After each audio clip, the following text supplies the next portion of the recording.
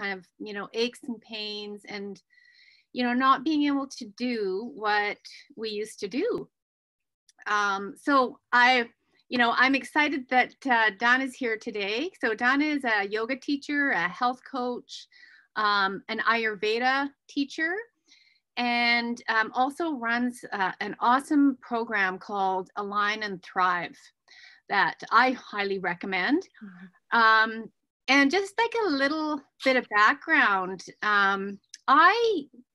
I first got to know Donna at a time in my life where I did not have a lot of energy, and I just felt really, really burnt out. I was burnt out in my work. I was burnt out in my home, and I just felt like I could be doing more just to start getting more energy before I could even start working on anything else. And so I've taken 2 courses with Donna so far, the Align and Thrive and the Do Your Dharma. But I started with Align and Thrive, and the things that I think Donna's going to talk about today, those simple daily habits that we learned in Align and Thrive, have still to this day, I think it was like 5 or 6 years ago now, they're still like my bedrock they're like my foundation that has allowed me to be able to teach, to be able to even, put on this course. And I still use them today, which kind of astounds me because, I'm not really good at sticking to habits. So anyway, that's why I thought Donna would be the perfect person to bring on to talk to us. Because we don't need any more overwhelm. We need like simple habits to just get that foundation going again. So welcome. And I can't wait for me to get a refresher and be reminded of all this important stuff. Thank you. Thanks for having me, and welcome, you guys. So have you ever had the thought, no, I know I need to take better care of myself, but I have no energy or no motivation, or I'm so overwhelmed and stressed, and then you just end up actually procrastinating more or doing things that make you feel even worse, like maybe that's overeating or over drinking or overspending or any other kind of like coping mechanisms that we often go to get relief from feeling stress or any kind of negative feelings. Or have you ever felt like you want to be more active, but you just don't have the energy? So if any of that rings true for you, then you're not alone. And I've coached hundreds of people, and I think energy is always at the top. It's always, something that most people are struggling with. So, the question is why? Like, why do so many people struggle with low energy? And that's what we're going to talk about today. Why? Because I think it's really important to understand that it's not, there's nothing wrong with you, and it's kind of in the water, so to speak.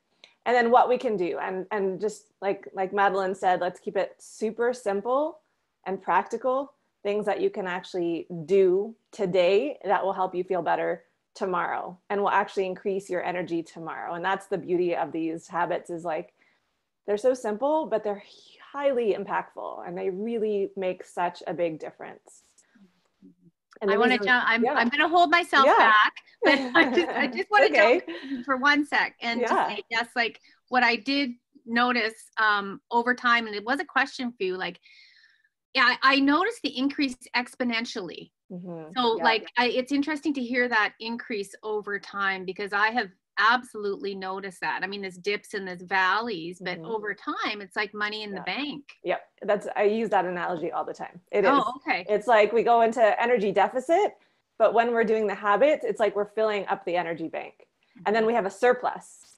And then when we have a surplus, that's when life gets really exciting, because it's like, okay, now what? Now what's possible for me? Like when we get our health dialed in, and that's really what I do. I help women and mostly women, I have a few men, but it's mostly women that and they are relatively healthy already because I'm in the yoga world and I'm a yoga teacher. So people that come to me are already, doing a lot of good things. They're usually eating pretty healthy and they're already, maybe doing some yoga or maybe even meditating, but it's still like, they just still don't feel as good as they know they can. And they know that there's just some habits that they could tweak and improve on and feel better. So it's really about dialing in these simple ways of taking care of ourselves so that we can have that surplus, so that we can, and my whole thing is like, the habits are not the end point. The end point is like living your purpose and really feeling like you are living a life that you have created and the life that you want to live, and to truly love the life that you're living. And that's the point. And the habits are just like foundational to being able to do that. So I feel so strongly that we all have to start here with just basic self-care and things that most people just don't have dialed in. Most people are just not really doing these habits. And so we're going to talk about why that is, and most importantly, how we can start to make those changes and make them permanent changes, so that, and like Madeline said, it is about the consistency of them. So the problem is, people don't have these habits. People don't live very balanced lives, and they're out of rhythm with nature. So what does that mean? And I'm curious, I'd love for this, and I'd love for you guys to chime in if you would like, but even if you don't want to speak, you can speak, or you can type it in. Like, what does that mean to you to be living out of rhythm? Like, does that even make sense? Like, when I say that, does that resonate, or does it make sense to you? Can you kind of think about what that means? And I'd love for you to share, or type it in, or unmute yourself. Yeah, we're a nice small group. So yeah, by all means, if any of you want, no pressure if you don't want to. And always, yeah, there's the chat at the bottom too. So yeah. There we go. Yeah, I'm on. Yeah, I think for me, being out of rhythm just kind of means everything I do is paired with this cloudy self-doubt.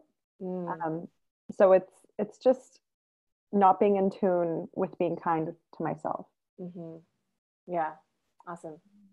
Yeah.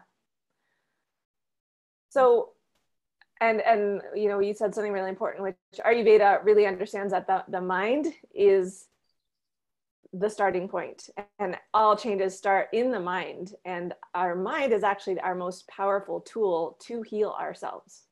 But that being said, we also have to know how to manage our mind and how to shift our thinking and process feelings and be able to not be at the effect of our minds and the thoughts that our minds present to us, like self-doubt and all those things that create self-doubt and low self-worth, and then change how we show up and how we take care of ourselves. So when we're living out of balance and out of rhythm, we have low energy, and we have a whole lot of other problems as well. And then as a result, we overcompensate by doing things like overeating or over drinking or over shopping, sometimes overworking, over anything, over Instagramming, Facebooking, Netflixing, all those things, because we have these negative feelings and then we want to seek relief from them. And all those things are ways that create relief. They create a little bit of a distraction and a bit of a numbing, but all those things then create their own problems.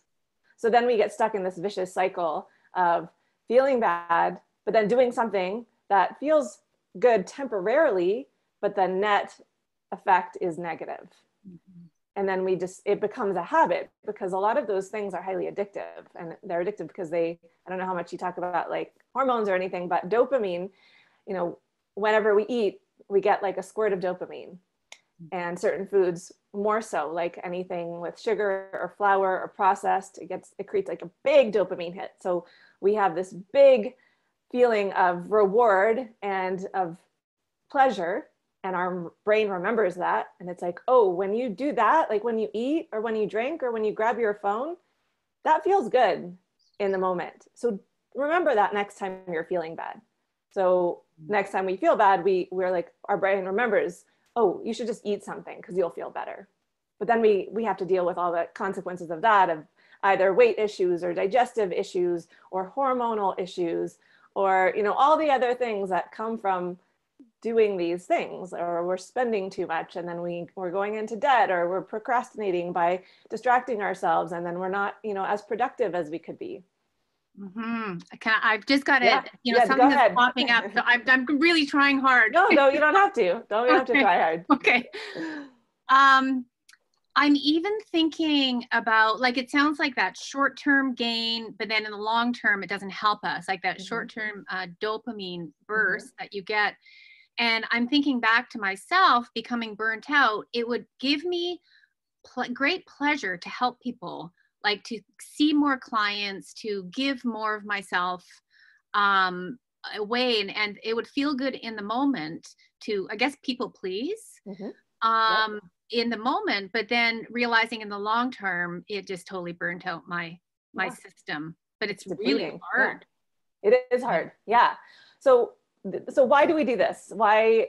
And that's like always, I was a psychology major, so I've always been interested in behavior and habit change and psychology and mindset, because, you know, I want to understand, why do we self-sabotage? Like, why do we do things that we know aren't good for us? And, you know, it's like we have the devil on our shoulder and the angel on our shoulder, and there's this kind of like back and forth fight that's often going on between them, of like, do this, but it's not good for you, but it'll feel really good, but I kind of want to. So it's a question of nature and nurture. So nature being, as human beings, what is our primary motivation? What drives all of our behavior on a very primal level? My guess is pleasure. Yeah. Well, you guys can use chat as well. Survival. But... Yeah, absolutely. You said survival, Aman, right? Right. You have to survive in order to have pleasure. Yeah, survival. It's like the first things first is like, we just want to survive. Now, thousands of years ago, in order to survive, now what you said, Madeline's right. There's the four primary motivations are the pursuit of pleasure, because eating, like I said, every time we eat, it creates a dopamine hit. Now, nature designed it that way so that eating felt good, so that we would keep doing it, so that we would survive.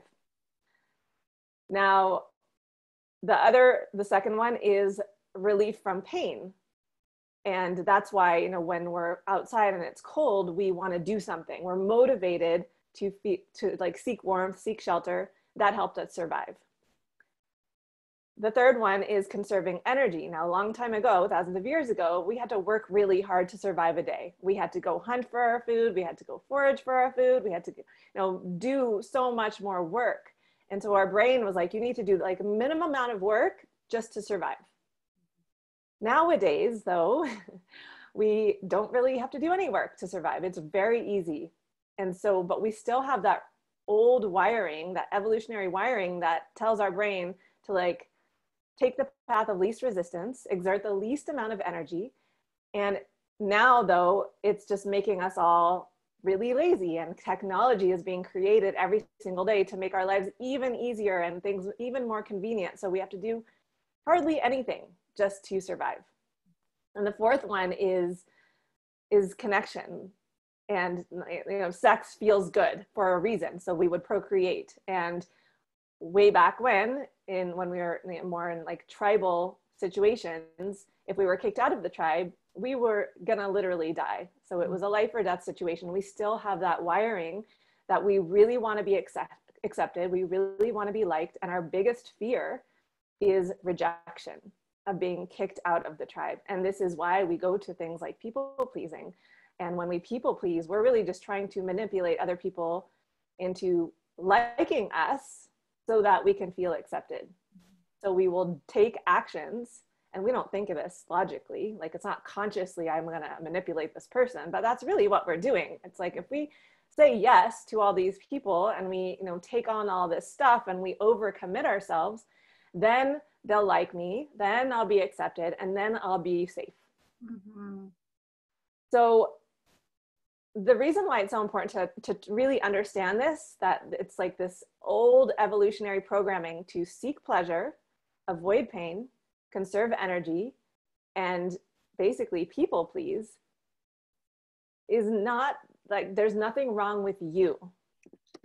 And the thing is, like, when we do these behaviors, like when we overeat or overdrink or overspend or people please, or, you know, not choose to exercise, we think that, oh, I must be flawed. There must be something wrong with me. But you just have a human brain. And that's, you know, this primal brain that we have, that we all have. And that primal brain is old and it's strong. And it's 99.9% of the time, unless we've trained our minds otherwise, is going to win. And we will end up seeking instant gratification and momentary relief and pleasure at the expense of our long-term well-being and health. So the nurture part is, I don't know about you guys, but my mom was a bit of a workaholic. She was a little bit OCD in terms of like cleaning the house, and I didn't get self-care modeled to me in my family. Like that was not part of my upbringing. I don't see it as really being part of our culture. So, you know, we're in an environment where being more productive, doing more, working harder is really,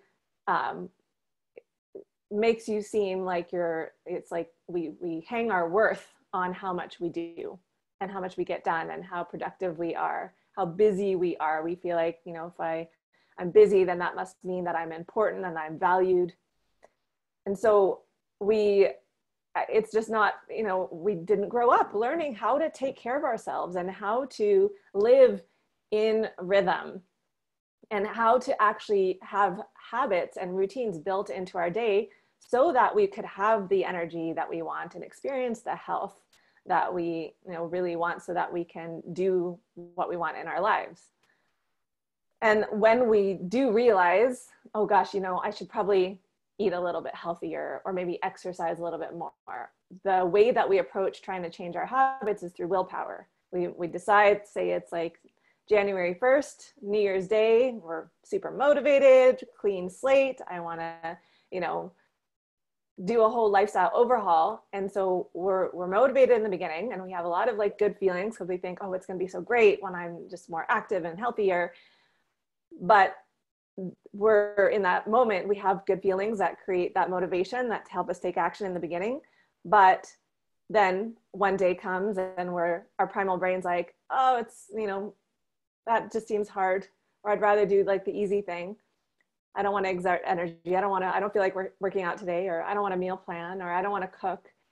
And that old primal brain is basically, it takes over. And we do this repetitively, and we give up on ourselves and we throw in the towel. And then again, it just perpetuates this vicious cycle of not being able to be consistent and reach our goals or make the changes that we want. So willpower doesn't work long term. So we don't really want to use that strategy at all, as much as possible.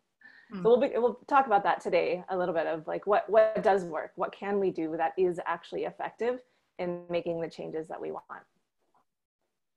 That's so interesting. Willpower doesn't work, you know, and we spent so much time beating ourselves up, you know, for lack of willpower. Yeah, it's because we're using something that's not effective.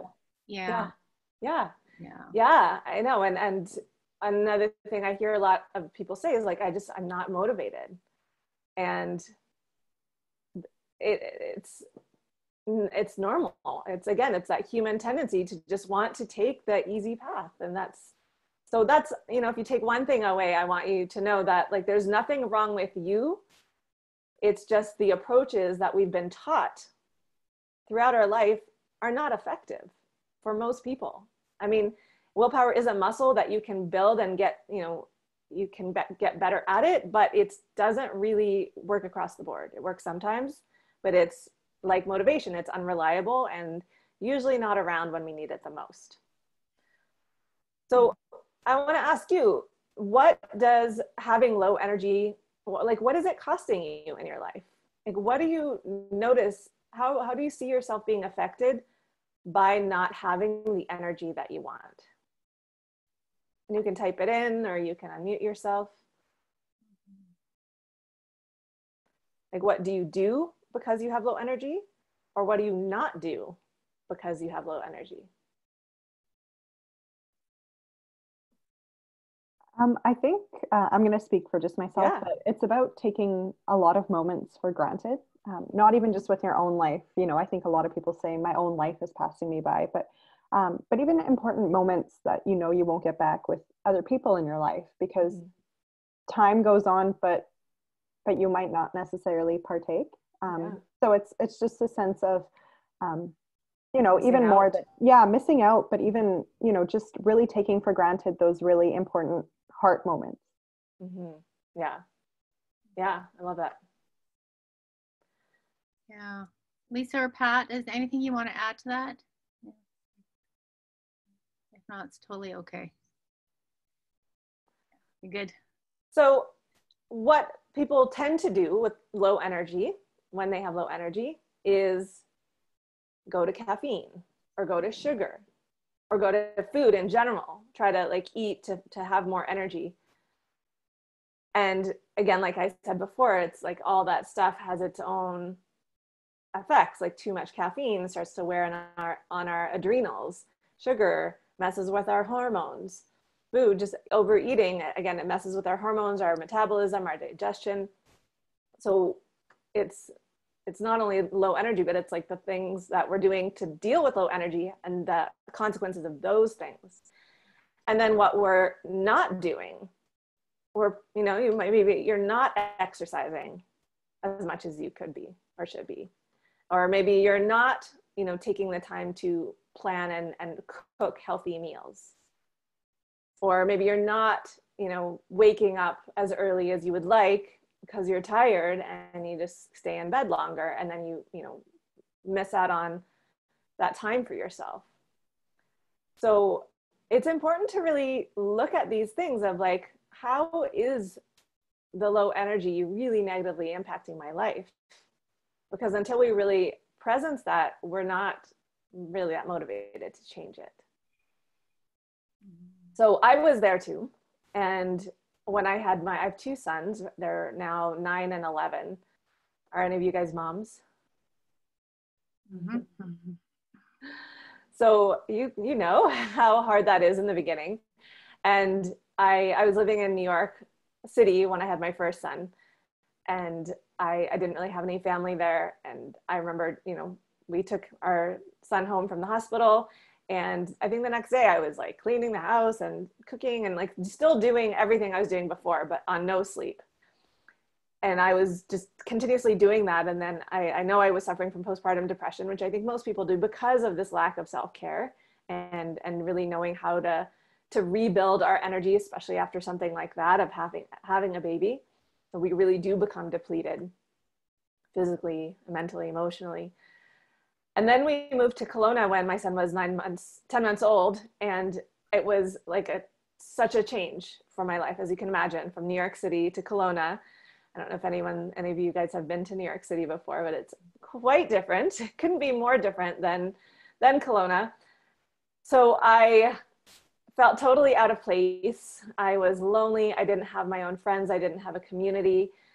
And the way that I coped, and I was exhausted because I never had good sleepers. Neither of my kids were good sleepers. So I was always just so tired from being woken up a million times in the night. I would wake up and have like 3 to 4 cups of coffee just to get me going in the day. I would eat a whole bar of chocolate every single day. I would just kind of snack all day long. And then at the end of the day, I would have a few glasses of wine because I worked so hard and I deserved it. And that was like this vicious cycle that I was stuck in. And I was also, I love my work and I tend to overwork. And so I was doing all that and overworking, staying up too late, and then just really feeling like I was not in control of my life. And I felt resentful for not having time to myself, having to like basically take care of these kids all the time and never being able to have a break. And I was stressed out. I was burnt out. I was really just unhappy and unsatisfied. And I was a yoga teacher, and, you know, yoga gave me these like moments of relief, but they never lasted. It was like, I'd feel good for a little while and then I just kind of go back to feeling crappy.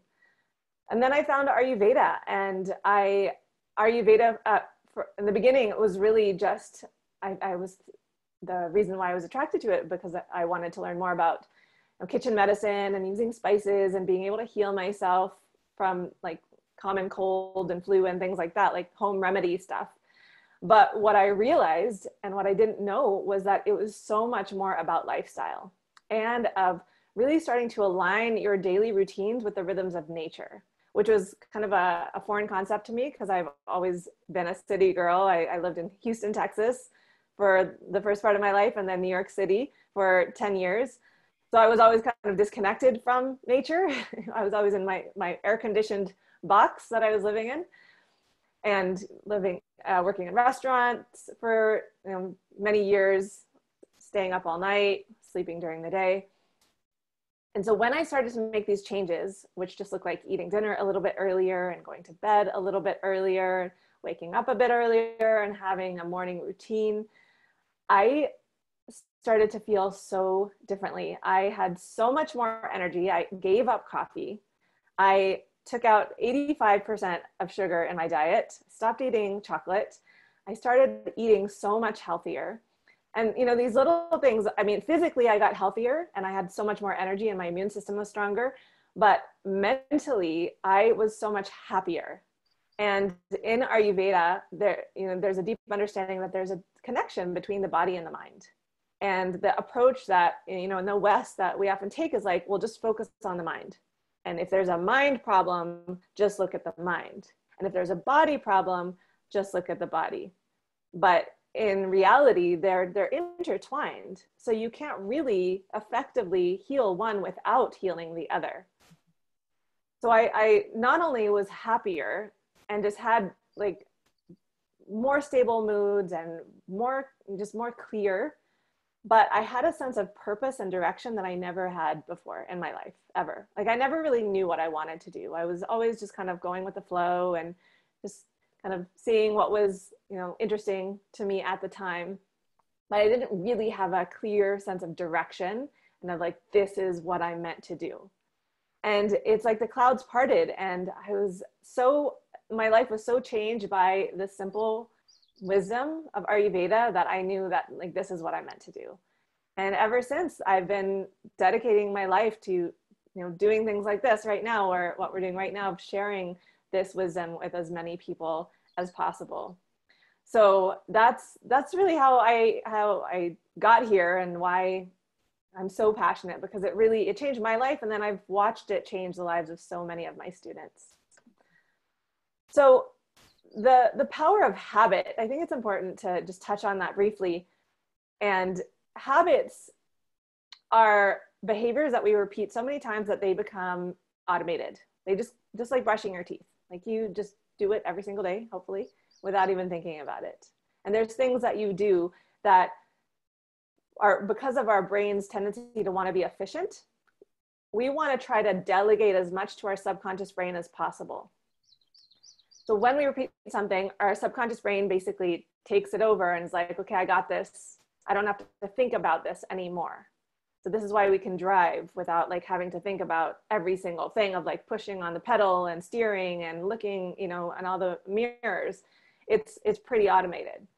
So we want to get our healthy habits automated so we don't have to think about it. So we don't have to stress, should I exercise? Should I not exercise? What should I eat? Should I eat this? Should I not eat that?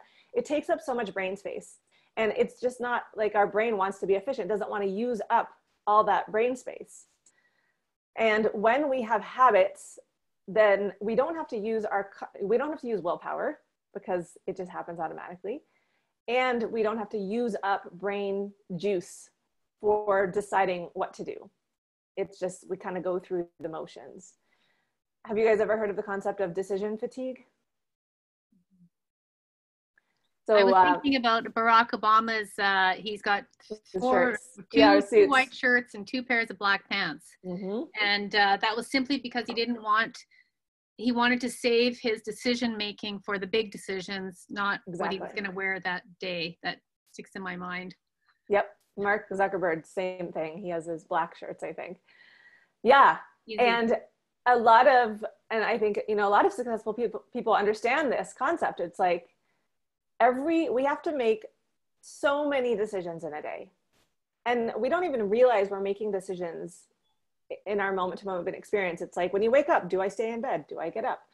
When you get out of bed, you know, what's, you know, do I check my phone? How do I answer this text or this message or this email? Or all those micro decisions are slowly like depleting our willpower and our decision-making capacity. And I like to think of it like this. When you wake up in the morning, it's like you have this bucket of decision-making capacity. And every micro decision you make, it's like pulling out of the bucket. It's like using it up. And this is why at the end of the day, we often make the worst decisions, because we've completely depleted our willpower. We've used up all of our brain juice on all those little decisions. And then that's when we end up making like bad food choices, or, you know, snacking too late, or watching too many Netflix shows. And it's like we just can't even make good choices at that point. So that's why it's like when we build in routines and habits that run on autopilot, we no longer have to make a conscious decision to do them. And we get the benefit of just doing those things that are good for us every single day. So just want to keep an eye on the time, because I can talk all day long about this stuff. I was thinking about that, Donna, and I won't. Yeah, no, it's okay. I like the back and forth. You know, if I would have known this, and I want to go back, like, you know, even 20 years ago, before I kind of entered chronic fatigue, you know, I can see all those little ways that I was leaking valuable energy. You know, like it's almost like too much, paralyzed in decision making.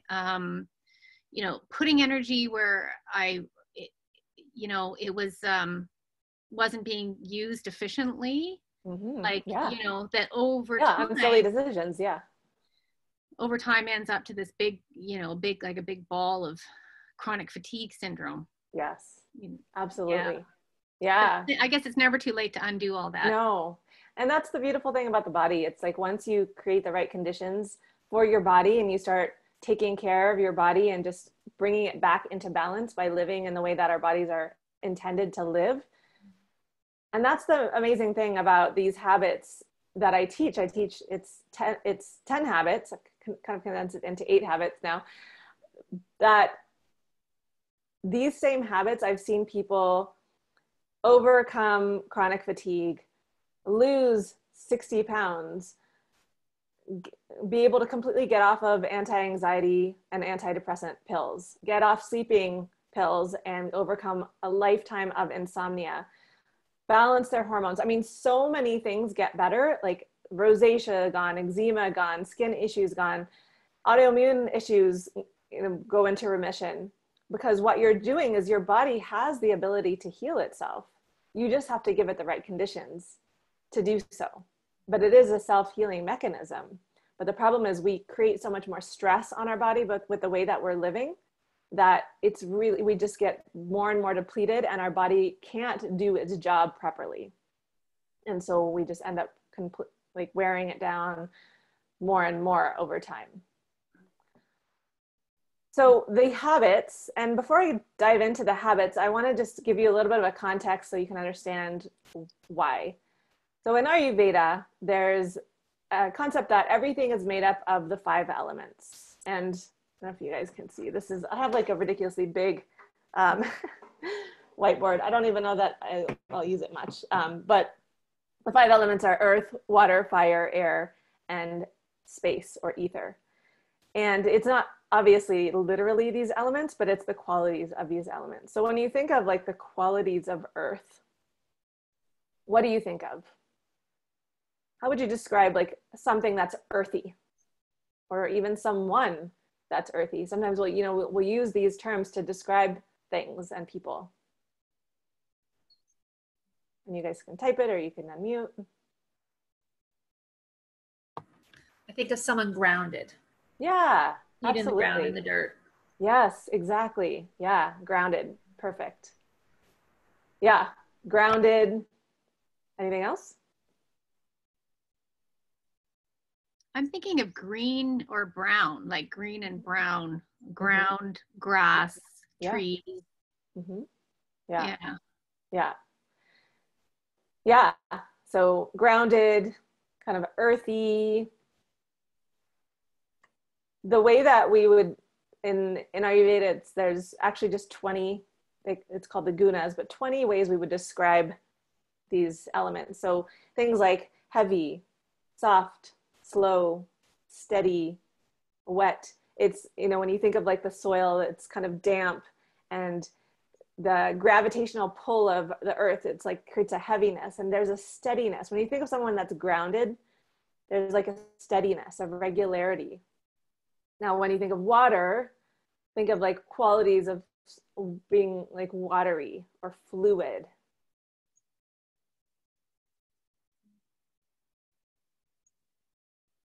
And sometimes we forget like the very obvious ones. Like obviously water is wet, like that's a very obvious, versus dry. It's also, you know, it's flexible. Like water just takes the shape of whatever container it's in. Mm-hmm. And it's also heavy, like the water will always go with gravity, it goes down. I'm thinking of is that you, Aman? Oh yeah, go ahead, Benna. No, I was just thinking of how we get stuck in that freeze response. And I always like, you know, say we're water, we're not ice. We're not meant to be frozen. Yeah. You know, liquid. Mm-hmm. Yeah. Aman, did you have that? I always think of Bruce Lee, where he says, be water, you know, whatever situation, you know, if something's pushing you don't have to, you can move resist. The wall. Yeah. Yeah. Love it. I like that. And then fire, what about fire? Like, and even like someone that's fiery.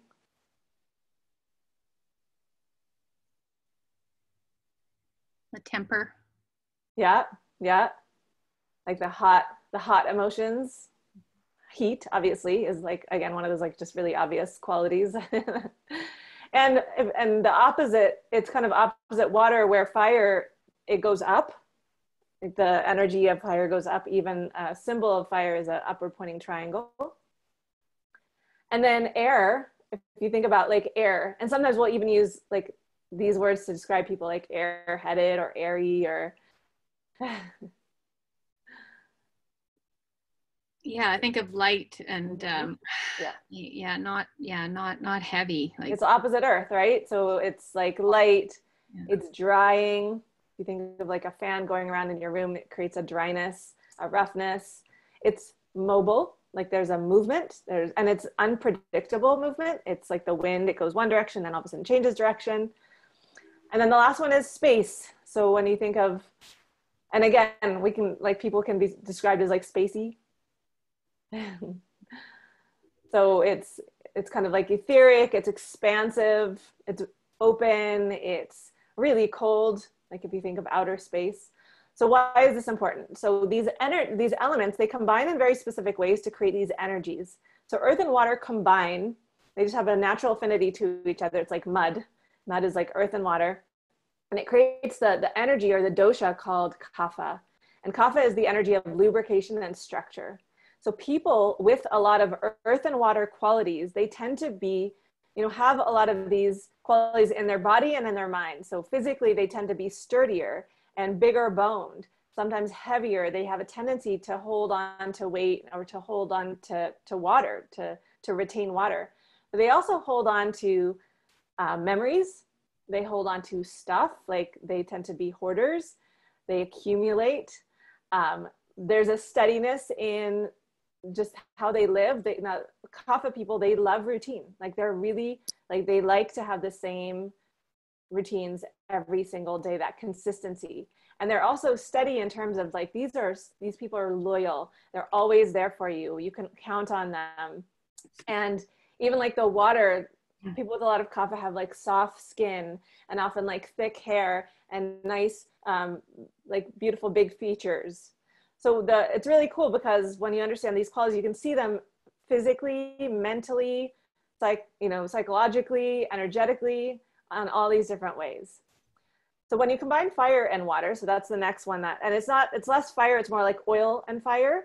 And if you think of like oil really ignites fire, creates fire, or even like a candle wick wax, or even an oil lamp, that creates the dosha called pitta. Have you guys ever heard that term, pitta or vata, the doshas, kapha, pitta, vata? I forgot to even ask if any of you are familiar with with Ayurveda. Like, have you ever heard anything about it or ever read anything? No? Okay, cool. So yeah, brand new, awesome. So my homework for you guys is to take a dosha quiz. So when we get off, just Google what's my dosha. Actually, and I'm doing a free 3-part video series on, it's called Ayurveda Summer Camp. And it's happening right now. And actually, I'll put the link right in the chat. So if you want to join, you can. It's free. That'd be great. And it's, when I found out what my dosha was, it actually changed the way that I knew what to do with myself. I don't know how to explain. Well, you're born with a dosha, and it doesn't actually change, but the imbalance changes. Mm-hmm. So you can be one dosha but have an imbalance in another. And when you get into balance, it's, you just are your kind of like authentic dosha. Mm-hmm. So there's always negative and positive qualities to each dosha. I'm on a bouncy ball, so if you guys see me bouncing, that's fine. So fire and water create the dosha, or the pitta, or the energy of pitta, which is the energy of digestion, metabolism, and transformation.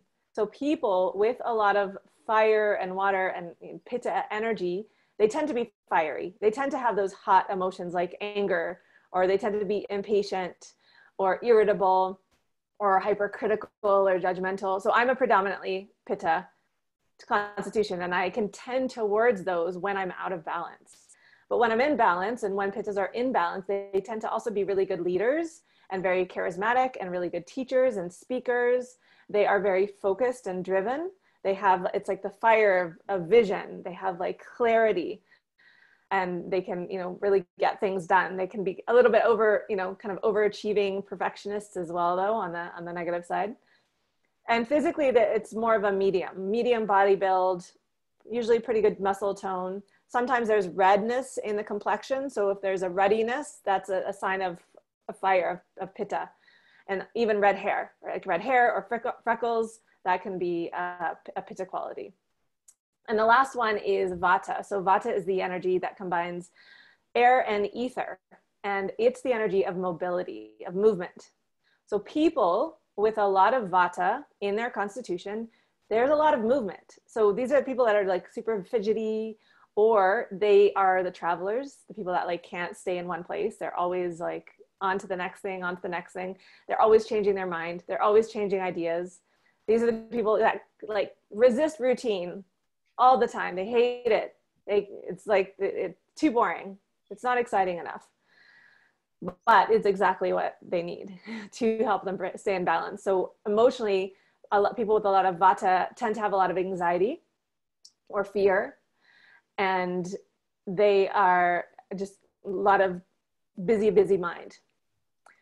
So what does this have to do with habits? Now, all these 3 doshas, these energies are in our body, but they're also in the environment and in the different times of the day. So if we take a clock, and I'll just really quickly on my board, I know it's not ideal because you can't even see the whole thing. But if we take a circle, which represents a clock, and we divide it into thirds, because there's 3 doshas. I don't know if you guys can see that or not. There. So this is 10 o'clock, 2, and 6. I'll probably not use it much since you guys can't use it, but you can now at least have a visual. Now, there's 3 energies for the 3 different times of the day, or the 3, and it goes around twice in a 24-hour cycle. So when we think about right now, it's like 11:45. It's the middle of the day.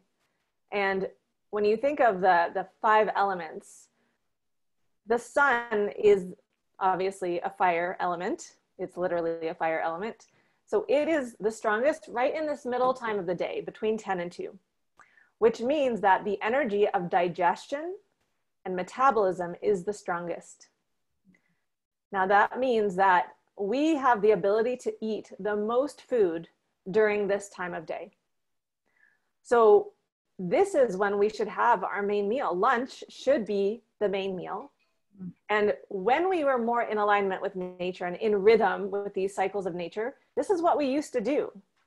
Like pre-industrial revolution, we would be outside, we'd be in the fields, we'd be foraging and hunting, and then we would come in when it was so hot, and that's when we would eat a big meal.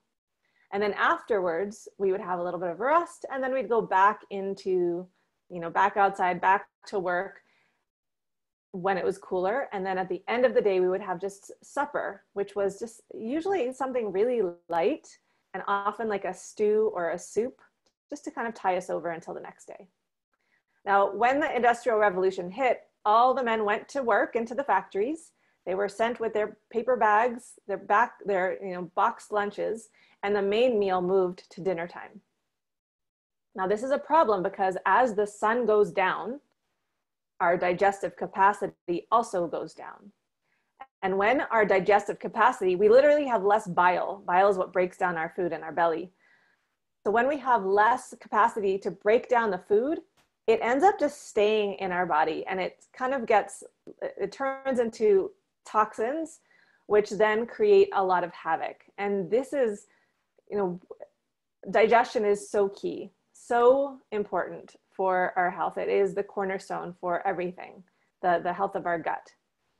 So when we're eating heavy meals late at night, or we're snacking late at night, we are putting a big burden and stress on our digestive system, because we literally our bodies are not designed to eat large amounts of food at the end of the day. We're designed to eat the most amount of food in the middle of the day. So this is why, the big reason why people wake up sluggish, brain fog, and no energy. So this habit alone is so powerful in increasing your energy. You will see such a big difference if you start to do this. Just switching dinner and lunch, where if you normally eat a heavier lunch or a heavier dinner and a smaller lunch, you just switch. Lunch is bigger, dinner is lighter.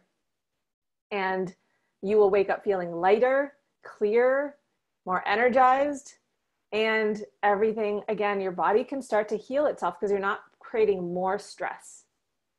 And I like to think of, when you eat a late dinner or a heavy dinner late at night, or you snack late at night, then it's like you're borrowing tomorrow's energy for today, because your body's like, oh, I got to deal with this food. I got to use up so much more energy to digest this food. So which leaves me with less energy for tomorrow. So that's habit number one.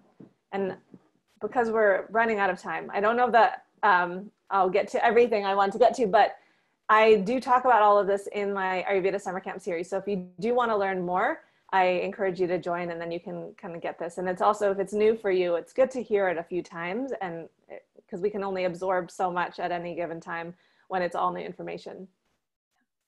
Yeah, I'd say, absolutely take I can imagine. I remember when I was first learning, and it was like, well, what do I do in the evening when I'm peckish and want snacks? And I know you've got all the answers for all those questions. So I'm going to refer people to your video series for that. Awesome. Yeah. So yeah, exactly. Because it's like, and that's the thing. It's not as simple as like, oh, I know what to do now, I'll do it. If that were the case, then, and my favorite quote is, if information were the answer, we'd all be billionaires with perfect abs. So information does not equal implementation. Mm-hmm. But awareness, being aware of what to do is the first step, but it's not the only step. So the second habit, and just looking at this clock again, so this, this first top one is pitta, the energy of digestion. And then this one right here is kapha, which is the energy of lubrication and structure. So that is the earthy ones, like the water and the earth.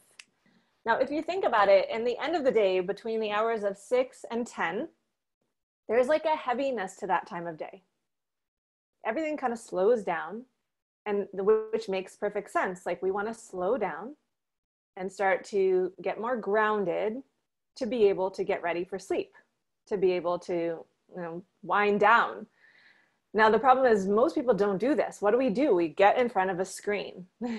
Usually that's like the thing that most of us do. And some people even will work at night, which is what I used to do. I used to do both.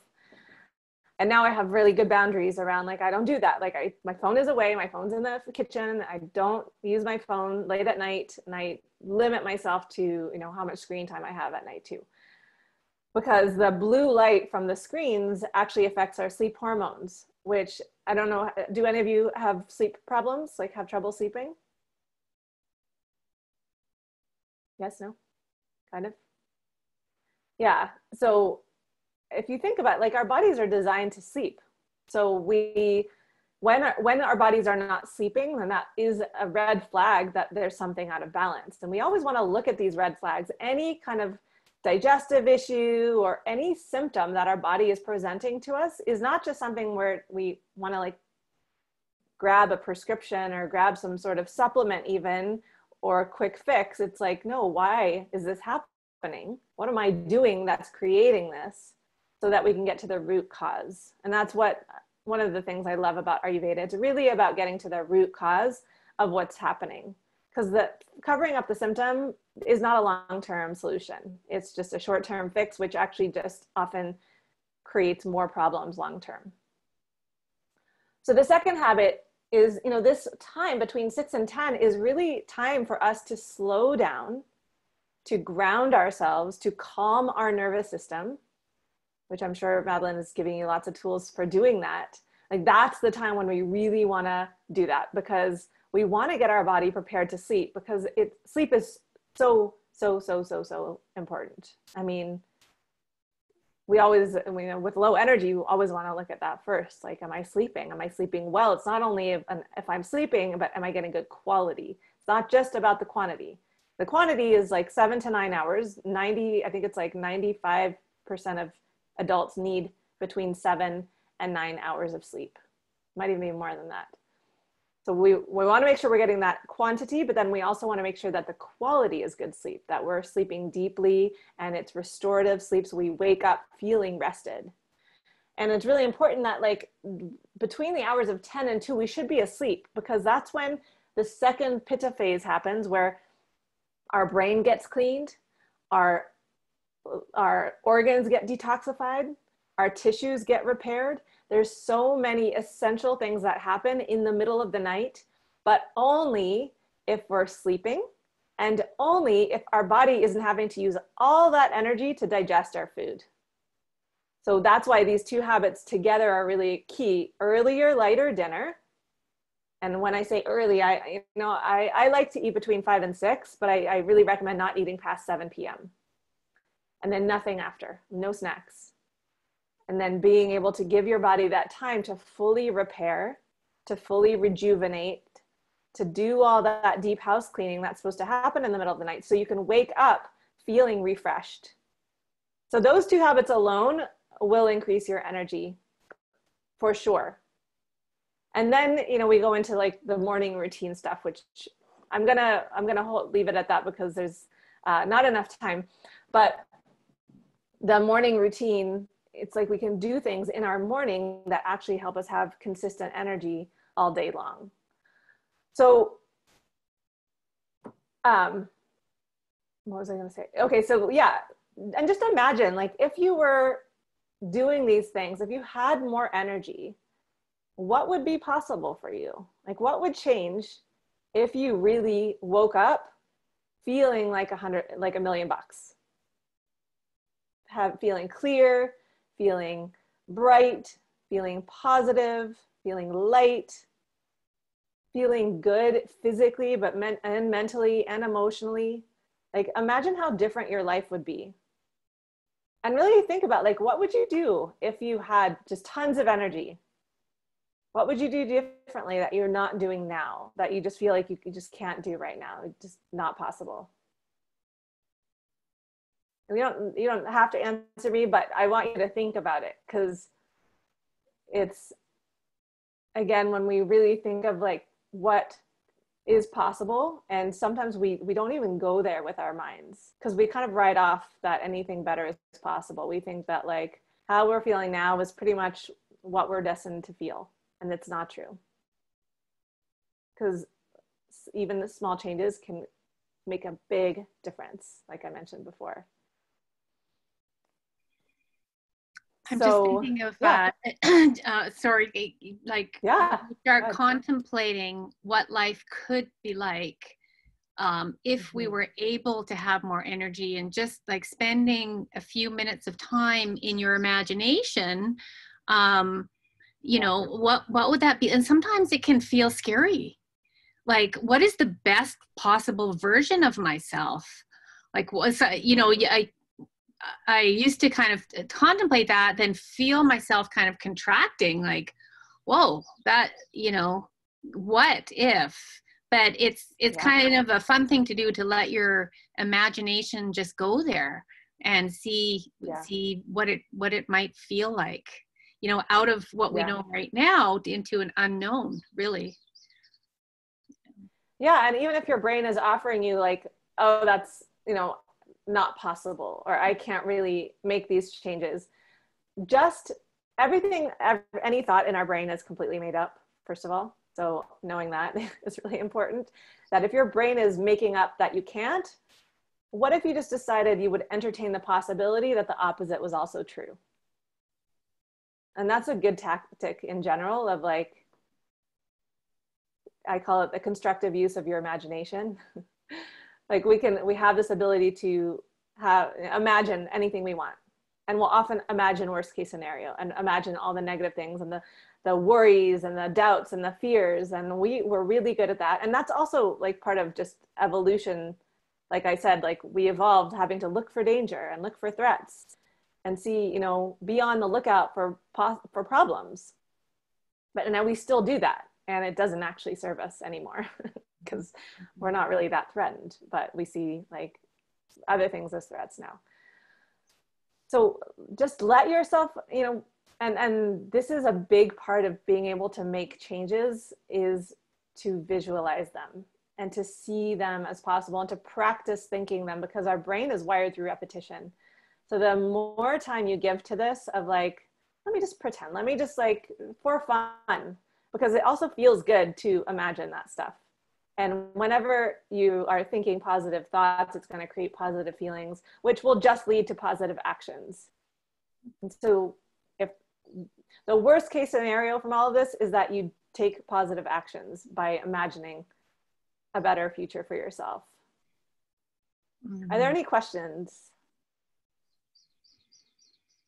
Yeah, we got a few minutes if anybody wants to. If anybody has any questions about, you know, those habits or any obstacles that you can see arising in that already.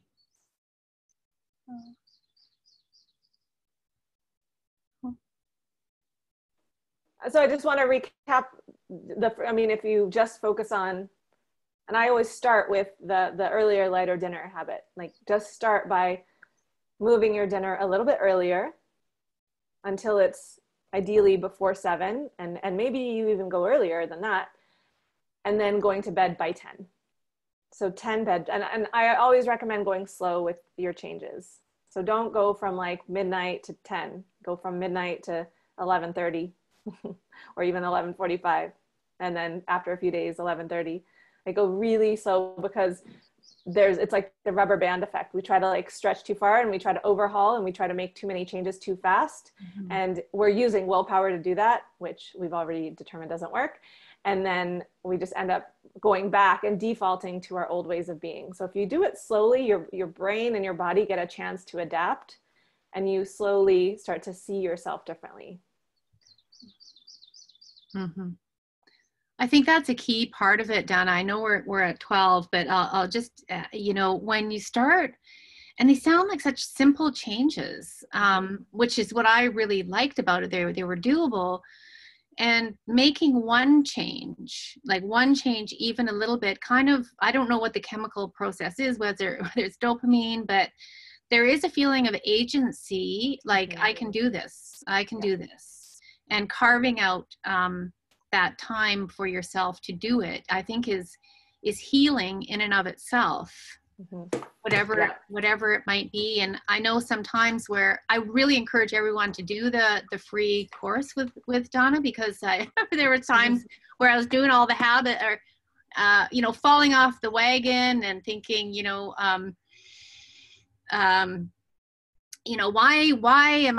why can't I do this? Or, I did it yesterday, and get back on. You tend to overanalyze it. And I think it was you or maybe someone else in the course said, just stop thinking and just do the habits.